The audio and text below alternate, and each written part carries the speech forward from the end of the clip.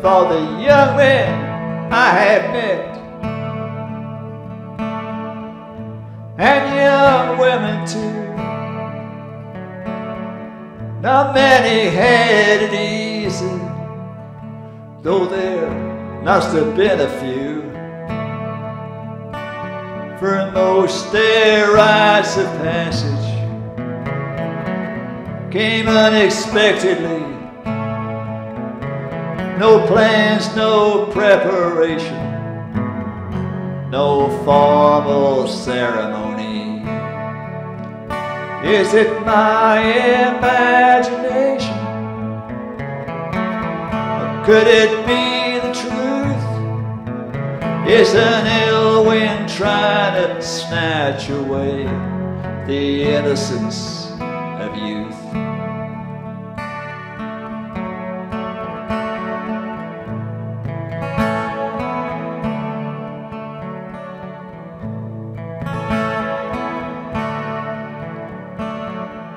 Programmed for achievement,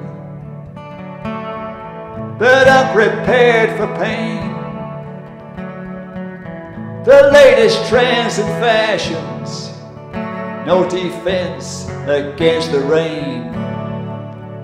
When caught out in life's wilderness, where the wind can't blow so mean that it drives you far beyond the place where childhood once had been.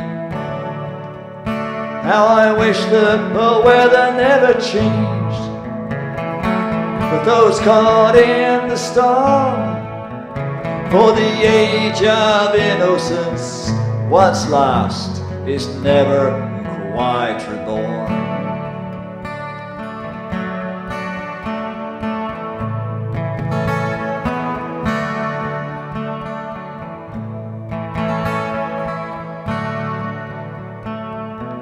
Some they lost their loved ones, others lost their minds, or were driven to despair by taskmasters who were blind. Some were indoctrinated, some were falsely blamed, some fell prey to addictions to which their lives were chained. Some suffered from infirmities, a few got beaten up, some exploited and abused by the dissolute and corrupt.